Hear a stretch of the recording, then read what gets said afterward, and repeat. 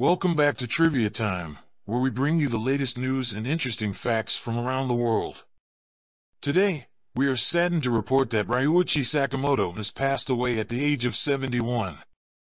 Sakamoto was a pioneering Japanese musician and composer who rose to fame as a member of the Yellow Magic Orchestra in 1978. Sakamoto's official Twitter account confirmed his death on March 28, 2023, after he battled colon cancer. Despite his diagnosis, he continued to create works in his home studio whenever his health would allow, and he lived with music until the very end.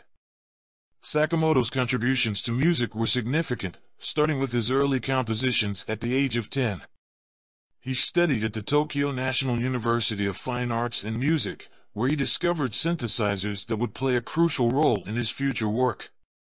He worked as a session musician, composer, arranger, and producer before releasing his debut solo album, Thousand Knives of Ryuichi Sakamoto, in 1978. The formation of Yellow Magic Orchestra, where he collaborated with Haruomi Hozono and Yukihiro Takahashi, led to the trio's self-titled debut album, which made them stars in Japan and abroad. Tracks like Computer Magic and Firecracker were later sampled by early hip-hop and techno producers, contributing to the early mainstreaming of video game music. Throughout his career, Sakamoto collaborated with numerous artists and worked on film scores, winning an Oscar for his work on The Last Emperor.